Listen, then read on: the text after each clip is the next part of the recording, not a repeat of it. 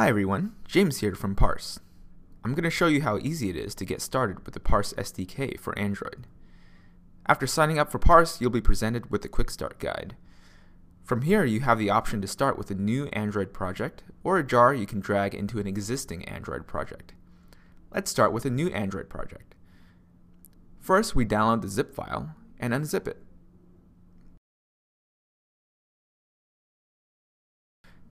Next, we import the Eclipse project into our workspace as an existing project.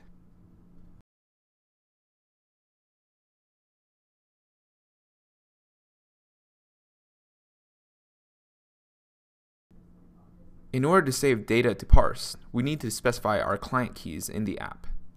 Simply copy and paste the initialize call into your onCreate function.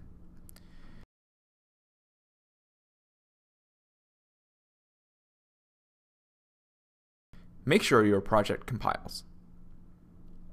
Let's go ahead and save our very first object to Parse. Let's make a lolcat having the name Chester.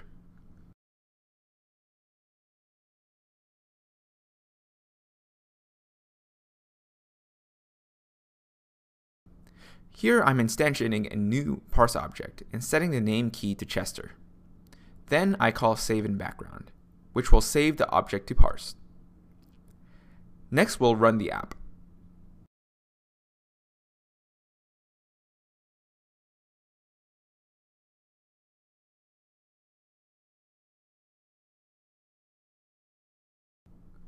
Looks good.